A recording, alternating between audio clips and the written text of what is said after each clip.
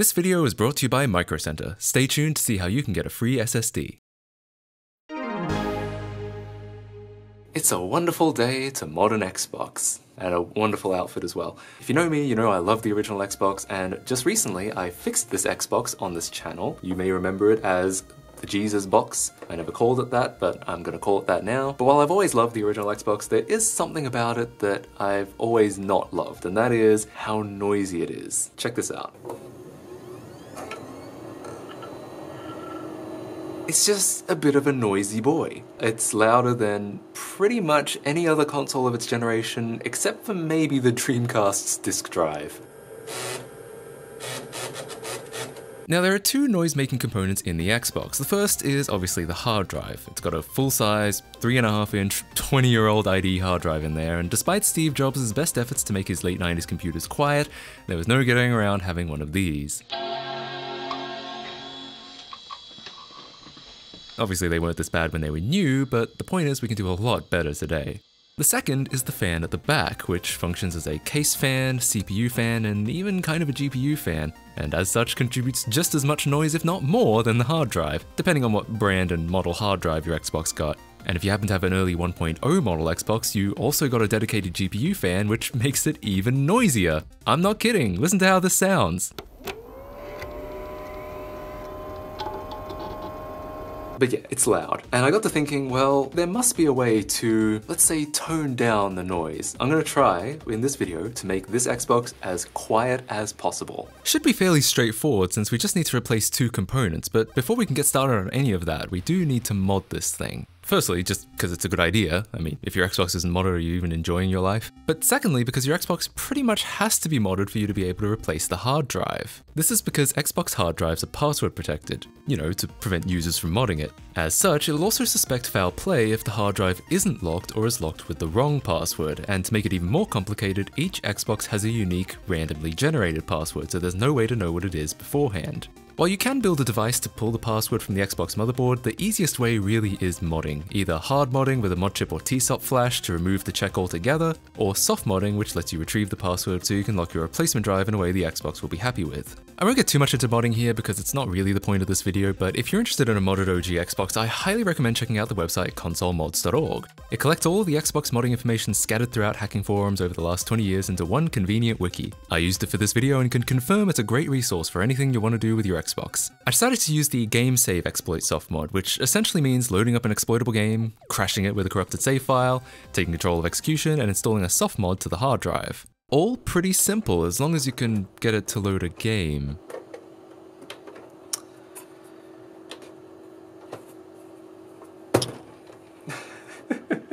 Yeah, I forgot this Xbox's DVD drive was dead, or at least seemed to be. And not just the drive tray belt, I mean, that would be an easy fix, but even once I got the disc in, it still didn't want to read it.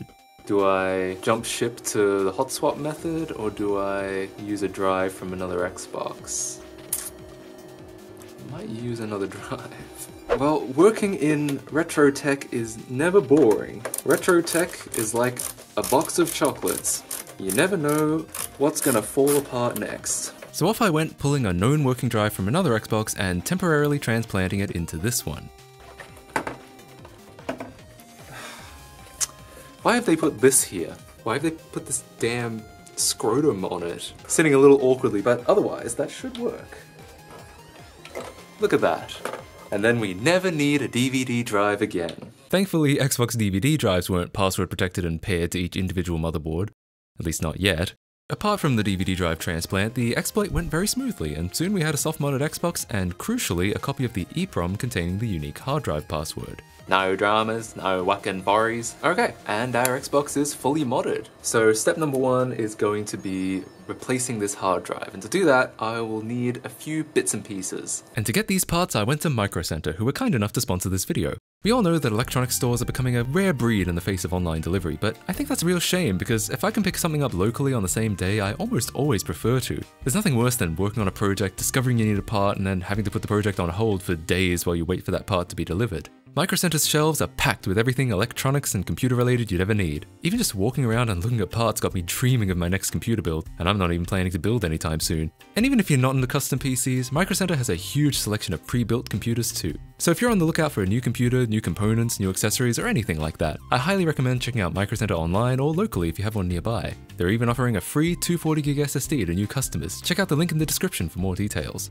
And now, back to the Xbox. Okay, so first off, what hard drive am I going to put in here? Well, I've decided I'm going to go all out, put in a Samsung 120GB SSD. Now, you're probably thinking two things. One, an SSD, it's too fast, it's overkill. The Xbox drive bus isn't fast enough to take advantage of the speed of an SSD. And you're right, but keep in mind the goal of this project is as quiet as possible. And no matter what size, no matter how new a mechanical hard drive is, it will always be louder than an SSD. You also might be thinking, 120GB, that seems a little bit small, but honestly, I'm not the kind of person who just loads my Xbox with like 100 games. I'm pretty happy with just 5 to 10 of my favorites. So honestly, 120 is fine, and it will be absolutely silent. But of course, SSDs like this have SATA connections, not the old IDE of the Xbox. So, needed to pick up a SATA to IDE bridge board. Hey guys, welcome to my unboxing video. And we're done. That's essentially it. Now, another thing I got was this 2.5" to 3.5" mounting kit adapter thing. This is a 3.5" mechanical drive, but SSD is almost always a 2.5" drive, which means it won't automatically just kind of fit in there. We could just tape it down, but I thought it would be neater to get a proper adapter. I'm now noticing it might not actually work because this is mounted in the middle and this moves it off to the side. I guess we'll find out. Let's do a test fit, shall we? Right. Well, it looks like tape it is. If I was willing to spend a little bit more, I could have gotten this adapter, which is considerably smaller and quite likely would have let me use the mounting kit, but it's fine. So at this point, I made a minor mistake. I tried to use an Xbox homebrew tool called Chimp, don't ask, I didn't name it, which is supposed to allow you to easily upgrade an Xbox hard drive without needing a PC. However, I couldn't get the Xbox to pick up the new drive at all. It turns out I missed the step where if you're using a SATA adapter, you're meant to replace the Xbox's 40-wire IDE cable for an 80-wire one. Apparently this has something to do with the 80-wire cable having less interference and crosstalk, and therefore being better able to handle the faster speeds that come with SATA drives. So while I waited to get one of those, I decided to focus on the second noise-making Xbox component. Okay, so we're focusing primarily on this at the back here, the fan. Let me remind you all of what this sounds like now. Noisy. So what I got to replace it was this Nexus something 70mm fan. It brands itself as a real silent case fan and the world's quietest fans. This is pretty frequently recommended as something that is more or less a drop-in replacement, so let's give it a shot, shall we? It's actually slightly smaller than the original fan. This is awkwardly, I believe, a 72mm fan, which I think is a non-standard size. This is a 70mm fan, so it's slightly smaller, but 2mm, tiny. Not that I have familiarity with anything that's only 2mm, but anyway. Now, the original fan is held in just with two little pegs on the side. Oh. let's unplug this before I accidentally electrocute myself. They are actually quite sturdy, so I'm going to use a flathead screwdriver. Again, being quite careful. Okay, and it is out, and oh boy. Well, clearly my dusting job in the last episode wasn't very thorough. I'll just wipe that down real quick. Hey guys, welcome to my unboxing video. Don't forget to like, comment, and subscribe. Okay, so I hear that this should basically just drop in. And it pretty much does. Cool. God, this is such a mess. And it came like this. The cable is obviously a lot longer because it's designed for real computers. As you can see, the cable on the original Xbox was extremely, extremely short. Okay, here we go. Powering it on. Actually, I have to plug it in first. Okay, now, powering it on.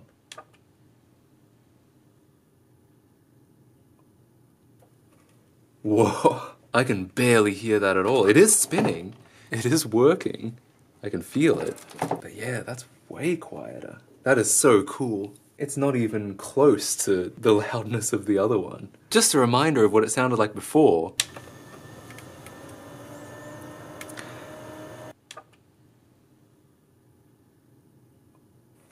That's amazing. Okay, real quick, if we're gonna make this a permanent installation, I do want to untangle these wires. Just gonna straighten them out, and I'm gonna put a cable tie on them. Okay, nice and neat. The extra cable mass does make it a little bit tougher to put the DVD drive in. You kind of have to shove it into its corner, but it can be done. There we go. I was warned about this. It is slightly looser than the original fan was in the case. I don't think it's that much of a problem because the hard drive caddy is kind of keeping it in the same place, and as long as it's not rattling a ton, I think it's probably not too bad. So all we need to finish it off now is that 80-wire IDE cable. And we're back, and it is a great day because I finally have my 80-pin IDE cable. So why don't we go ahead and we'll try to install it.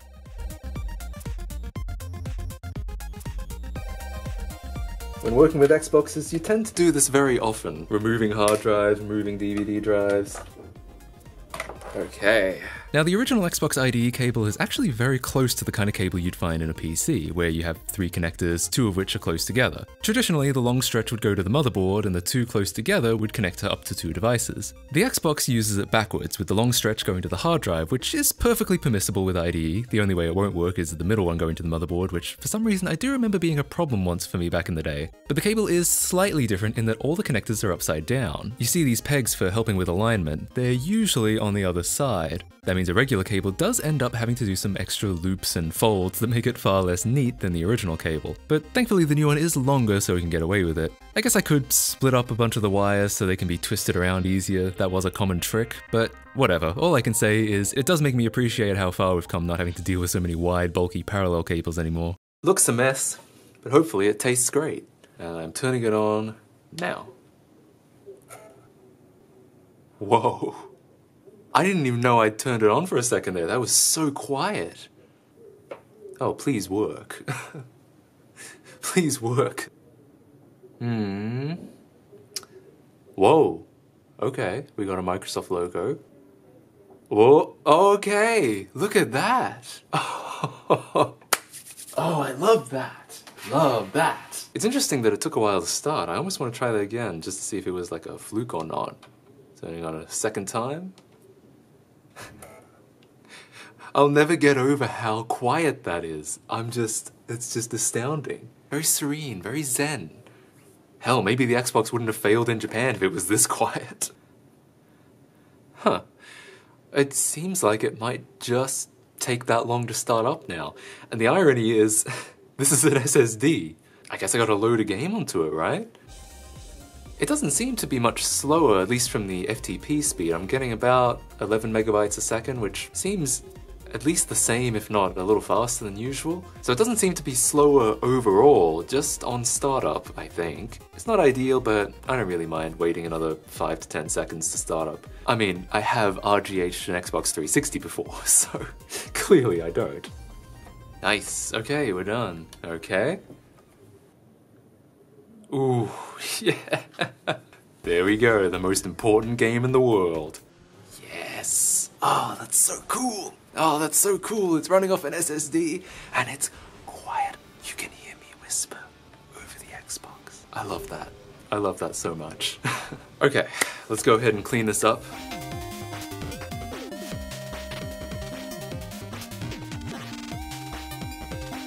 So because of how wide the adapter is and the way the plastic kind of narrows around the screw holes, I had to mount it a little diagonally. But the tape seems to be doing a good job. It didn't budge, putting some mild pressure on it, so I think it should be secure for any bumps or shakes the Xbox is likely to experience. I just have to stuff this IDE cable in without ruining it. Okay, let's see if it'll close up. Alright. Okay, look at that. Let's plug it all back in and admire the sound once more. Now there is one other thing that we should look at. I mentioned it before that this replacement fan is slightly smaller than the original, so we should look at whether the temperatures are going out of control. So the Xbox fan's default speed is about 20%, or alternatively it can go up to 5 times faster. In fact, let's try that out. Let's turn up all the way, let's try 5x.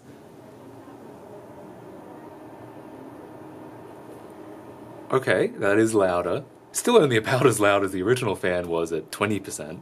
Now I've heard people recommend that with this fan you should double the speed to ensure it provides adequate cooling since it's a little smaller. Let's see what that sounds like. Yeah, that's pretty quiet, especially because it's very unlikely that you'd be playing Xbox with the console sitting right in front of you. Usually, you know, it's going to be a couple meters away and next to your TV, right? But for the sake of science, I'm going to do some testing myself. I'm going to compare with a very similar, also 1.6 Xbox, which still has its original fan. First, I left each Xbox at its dashboard for about an hour to get a good idea of each one's idle temperature. The stock fan maintained a pretty stable 55 degrees Celsius, while the new fan slowly crept up and eventually got as high as 68 degrees Celsius, and quite possibly would have kept creeping up forever until either the CPU throttled down or the system just shut itself off. So I think I can safely agree with those recommendations that the new fan at the same speed is just not sufficiently cooling the CPU. I set it to 2x and almost immediately it started cooling back down, seeming to stabilize around 61 degrees Celsius. This is still warmer than the stock fan, but still a fairly acceptable temperature to idle at. Let's play some games. Oh, you may have to play video games? What a hard job. After about 20 minutes of Burnout 3, the Xbox with the stock fan rose only 2 degrees to 57 degrees Celsius. And I'm happy to say at 2x, the new fan performed very similarly, only seeming to rise 1 degree to 62 degrees Celsius. Again, warmer than the stock fan, but not dangerously so.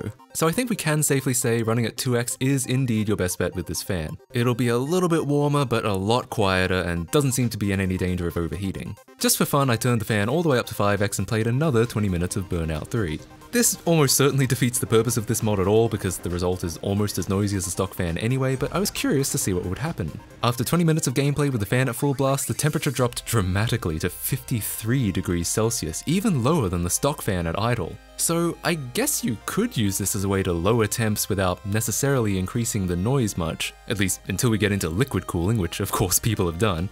Me, I think I'm happy with sticking around 2x since that seems to be a good compromise between low noise and stable temperatures. Anyways, I couldn't be happy with this. I think this is the coolest thing in the world. As someone who loves the original Xbox, who still plays the original Xbox, the handful of games that were never ported to any other platform, and who also loves quiet electronics, who loves peace and tranquility, being able to play those games without hearing that whirring wind tunnel anymore, to me, that's just a game changer. I think that's just the coolest thing. Anyways, thank you so much for watching. I don't know if you found this as cool as I did, but I hope you at least enjoyed it. And I'll see you all in the next video. Bye, guys. Subscribe to MattKC.